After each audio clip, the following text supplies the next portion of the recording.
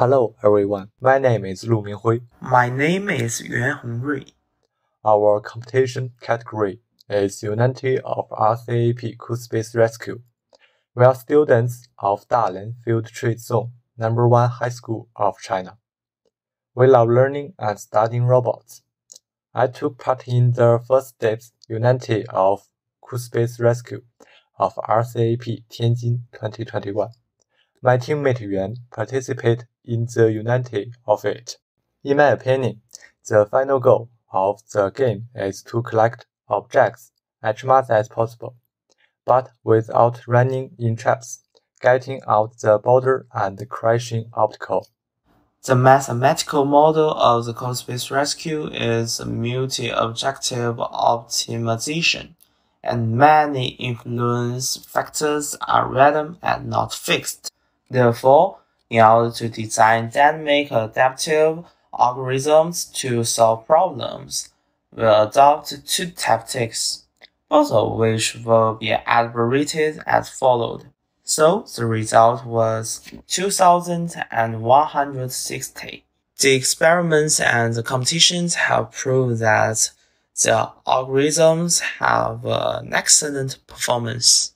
One of the tactics is to go straight to the deposit area and the stupid objects. We first need to figure out the degree of the angle between the car and the coordinate of where we want to reach. Then, we could generally get the car reaching there. Another tactic is a pipeline route, which will get us to the deposit area more efficiently. We will first fill in the marking when designing. Once the robot meets the conditions we need in a certain coordinate area, it can turn to a fixed direction and return to the deposit area.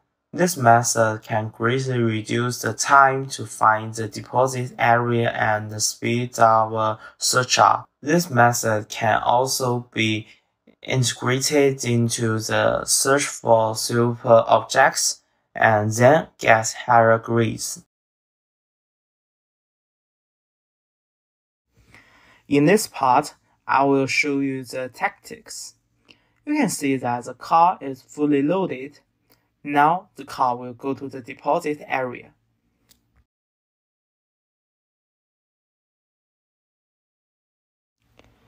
Deposited successfully. Then a superplus object create, and the stretch going will be started.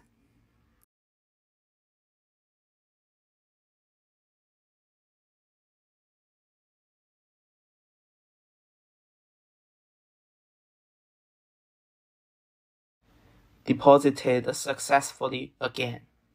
The rescue computation can be integrated into the reality. When there is a major crisis or in daily life, we can write fixed conditions and variables for the robot and let them directly look for the target and command. For example, in our game, it can be fixed to find some special objects. And in our life, it can be fixed to find some people or tasks. In this competition, we learned a lot of knowledge relative to robots and made many excellent friends, which enriched our knowledge and made us more confident. Thanks to the RCAP for giving us the opportunity to participate, learn, and communicate. Finally, we sincerely appreciate our teacher 𝗤𝗵𝙗 and the friends we met in RoboCup.